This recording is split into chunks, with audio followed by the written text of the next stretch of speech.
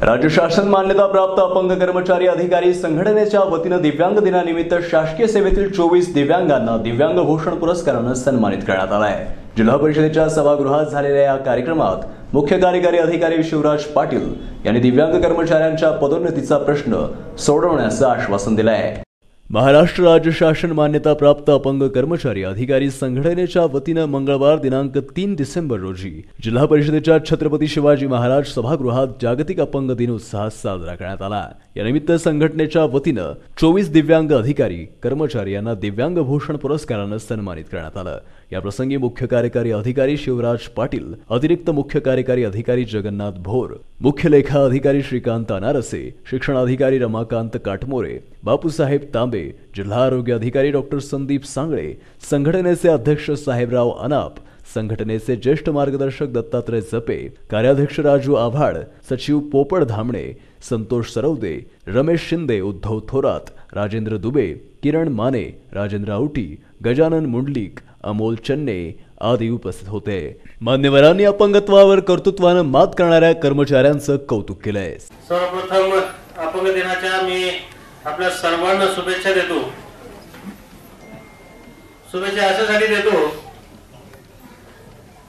आणि सरांना मी सांगू इच्छितो की या ठिकाणी जेवढे म्हणून आपण निवडलेली मंडळी आहे, अपंग संघटना आणि अपंग संस्थेने जेवढी म्हणून निवडलेली जी काही मंडळी आहे की दिसायला अपंग दिसत असेल, कोणी पायाने अपंग असेल, कोणी हाताने अपंग असेल, कोणी कानाने अपंग असेल, शारीरिक दृष्ट्या ही अपंगत्व आहे, परंतु त्यांच्या जर मनामध्ये आपण डोकवलं, त्यांच्या मानसिकतेमध्ये जर आपण डोकवलं तर सदृढ माणसाच्या किमान पुढे 2 फूट तरी पुढे असणारी माणसं आहेत। त्यांचं कर्तृत्व हे त्यांच्या पलीकडचं आहे, त्यांच्या पुढचं आहे, अशी माणसं या आपल्या जिल्हा परिषदेमध्ये कार्यरत आहेत आणि अशांचा हा सत्कार होतोय आणि हा सत्कार आमच्या समोर होतोय, त्याचा आम्हाला अभिमान आहे। आपलं कर्तृत्व निश्चितपणे या जिल्ह्यातल्या समाजासाठी, या जिल्ह्यातल्या विद्यार्थ्यांसाठी, या जिल्ह्यातल्या विकास कामासाठी, त्या सर्वांसाठी प्रेरणादायी ठरणार आहे। आपल्याला वाटतं की आपण करतो काय, खारीचा वाटा उचलत असतो, छोटंसं काम करत असतो, परंतु त्याचे परिणाम एक वीट ठेवली तर पूल तयार होतो। आपण छोटं छोटं काम करत जातो आणि त्याच्यातून मोठं काम उभं राहत असतं। अशा पद्धतीचं काम आपलं आहे। साहित्य वाटप करत असताना अनुदान सुद्धा त्यांना शासनाकडून मिळालं नाही, परंतु आम्हाला या ठिकाणी आम्ही पाठपुरावा केल्यामुळे या जिल्हा परिषदेला अपंगांसाठी साहित्य देण्यासाठी, स्कूटी देण्यासाठी, गाडी देण्यासाठी 1.5 कोटीची रक्कम या आपण शासनाकडून मंजूर करून आणली आणि 1.5 कोटीची रक्कम मंजूर करून आणल्यानंतर आम्ही त्याचं टेंडर केलं नाही सर। या ठिकाणी जेवढे म्हणून वाहनाचे आहेत त्यांचे स्टॉल लावले, या ठिकाणी त्यांचे कोटेशन तयार केले, ज्याला पाहिजे त्या चॉईसची गाडी त्यांनी त्यांच्याकडून घ्यायची आणि चॉईसची गाडी घेतल्यानंतर तुम्ही गाडी खरेदी करा, त्याचे सगळे कागदपत्र आम्हाला दाखवा आणि डीबीटी म्हणजे त्या ज्या चॉईसची गाडी घेतली असेल, जिथून घेतली असेल त्याचे पैसे आम्ही देण्याचं काम केलं। कोणत्याही पद्धतीचं टेंडर केलं नाही। यापुढे आपण अपंगांना अपंग न म्हणता दिव्यांग अशी संकल्पना आलेली आहे। मूळ मुद्दा असा आहे की एखाद्या अवयवाची कमी म्हणून आपण ते अपंगत्व असं म्हटलं जातं, पण आपण सर्वजण पाहतोय की आपले जे दिव्यांग बांधव आहेत हे कोणत्याही क्षेत्रामध्ये कमी नाही, तर त्यांनी ते आपल्या अपंगत्वावर खूप चांगल्या प्रकारे मात करून आपलं जीवन खूप चांगल्या प्रकारे जगत आहेत। ज्या ज्या क्षेत्रात ते काम करत आहेत त्या त्या क्षेत्रामध्ये सर्वसामान्य व्यक्तीपेक्षा कोणत्याही बाबीमध्ये ते कमी आहेत असं आढळून येत नाही। खऱ्या अर्थाने अपंगत्व हे असं म्हटलंच नाही पाहिजे, कारण ज्यांना दुर्दैवानं अपंगत्व आलेलं आहे त्यांनी त्यावर खूप चांगल्या प्रकारे मात केलेली आहे, अशी उपकरणं आज उपस्थित आहेत।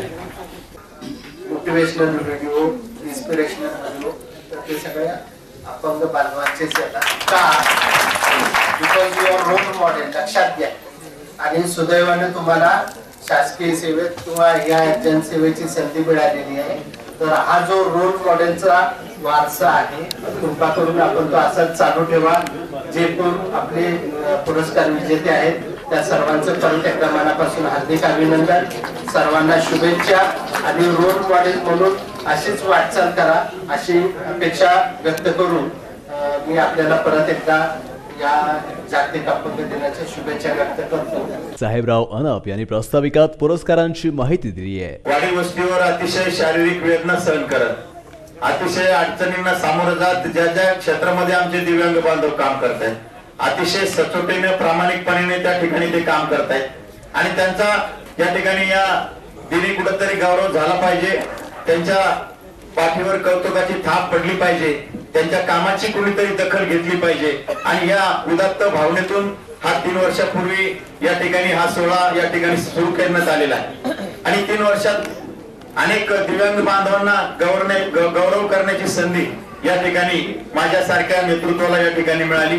4 वर्षापासून या संघटनेचं जिल्हाध्यक्षपद घेतल्यापासून संपूर्ण जिल्ह्यातील कर्मचारी विविध विभागात विखुरलेले होते.